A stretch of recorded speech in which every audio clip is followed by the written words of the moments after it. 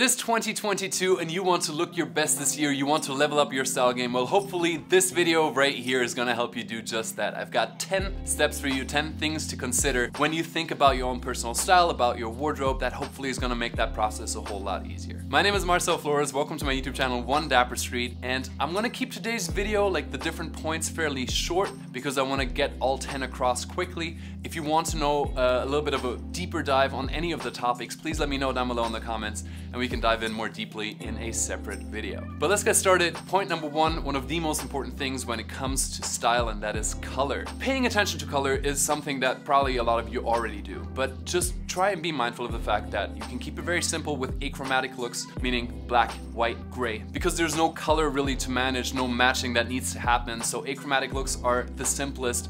Monochromatic looks are a big vibe right now, partially because of the streetwear influence on mainstream fashion, and monochrome has always kind of been a streetwear thing. I love wearing monochrome looks, but they can be a little bit more tasking. Otherwise, keep it simple. Stick to your simple colors like navy, white, black, gray, some earth tones like olive, tan, beige. Those will keep you safe, and it's fairly simple to combine those different colors. And of course, you can go for a pop of color here or there, whether that's a beanie, a pair of sneakers, a hoodie, whatever, but try and keep the rest minimal and then just one pop of color. If you're gonna pick that back up, make sure that it's actually the same color. The second and third thing I wanna talk about are layering and accessorizing. Now, why am I mentioning them in the same sentence? That's because for me, that's a seasonal thing for the most part. Let's talk about layering first. Layering is obviously a lot more easily done in the fall, winter, or spring when it's not super hot. But layering can be incredible to give dynamic and depth to your outfit that would otherwise just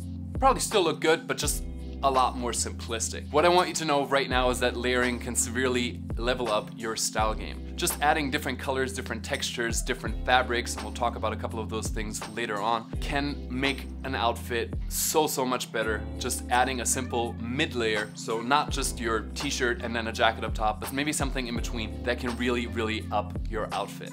Now that, as I said, can get a bit more tricky when it gets warmer because we try to layer down, have less layers so we stay cooler. So point number 3, accessorizing. I tend to accessorize a lot more when it's the warmer summer months. Of course, accessories still play a role in the winter, but accessories, let me break it down really quick. That's your jewelry, your watch, your rings, your bracelets, your necklaces. Your eyewear is also part of your accessories. Headwear, like the hat that I'm wearing right now. Different hats, different bags, different footwear. And footwear arguably being the biggest accessory to your outfit. Once again, because of the influence from streetwear, there's a big focus on sneakers right now, so a really dope, unique, standout sneaker can be all that you need to make a simple, otherwise simple outfit really stand out. So accessorizing, learning how to accessorize is incredibly important to up your style game. Point number 4 is texture, and texture basically meaning different fabrics and how they look, whether they're a bit more raised, whether they're more clean, and that can be a big part in how you combine outfits, but also how you layer. So knowing how to work with different fabrics and different textures and how to combine them and how to make that special, say a corduroy pant with a nice wool sweater, but then a clean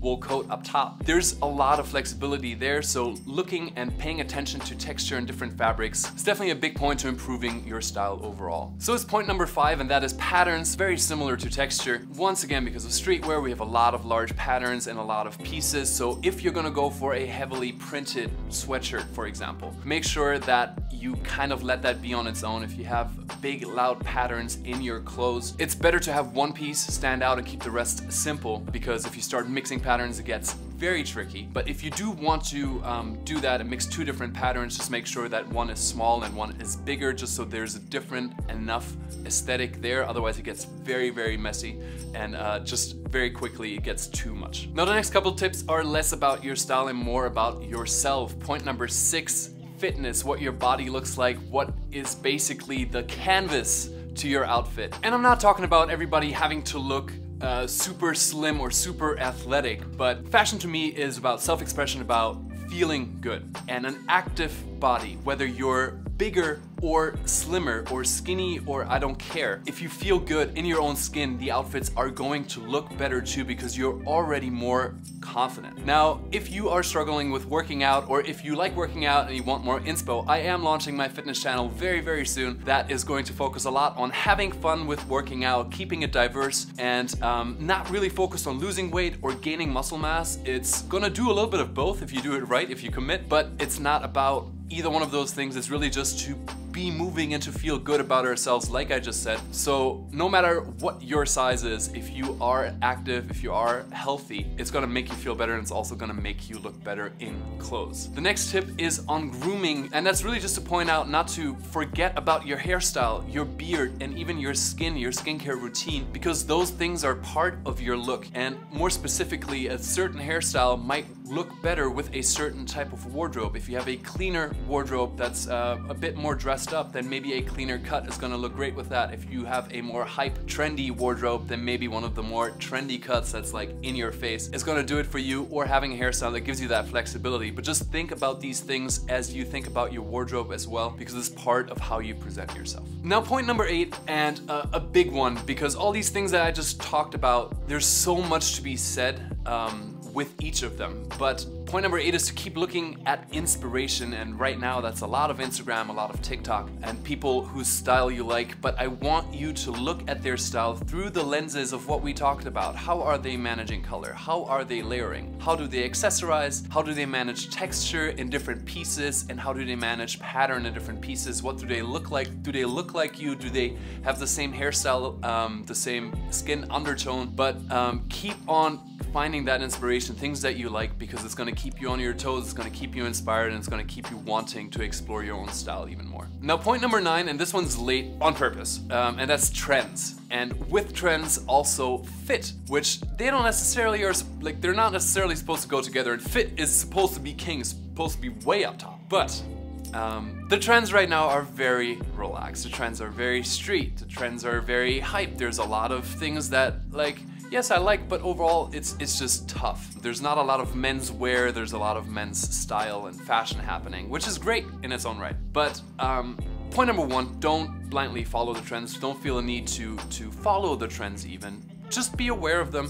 You're gonna come by them eventually if you are inspired by some people that follow those trends. So like, whatever needs to trickle down into your style will do so without you actually looking like, what are the trends, and, you know, trying with your head through the wall to actually follow those trends so you're trendy. Point number 1.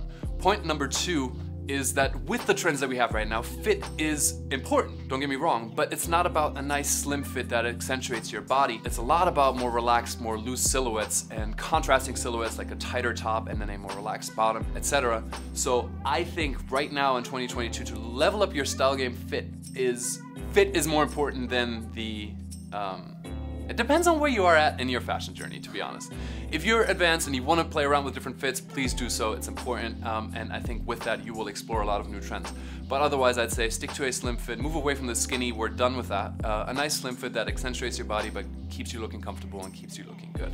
Last but not least, please, and this I always throw this one into these types of videos, is keep on experimenting. The things that you do find and all the things that we talked about, they deserve some time for you to experiment, to sit down or stand in front of your own mirror, try on different things and see what works, see what looks good to you subjectively.